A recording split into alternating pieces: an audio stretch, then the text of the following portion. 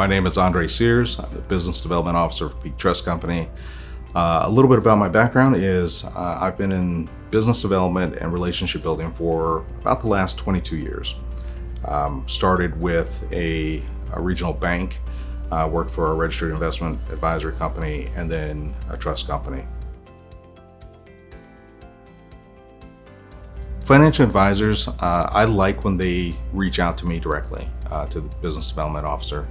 I want to hold their hand and walk them through all of our processes. It's a short line of processes, but from their perspective, I know that they want to maintain the relationship with their client, and so that's important to us as well.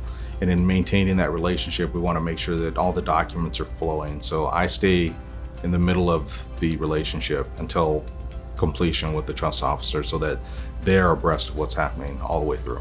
I play the part of the conduit. So I am making sure that things keep moving and processes are continuing to, we're reaching benchmarks. We're getting documents in, the documents are signed. Where are they in the process? So moving them through and making sure that everyone knows where they are each step.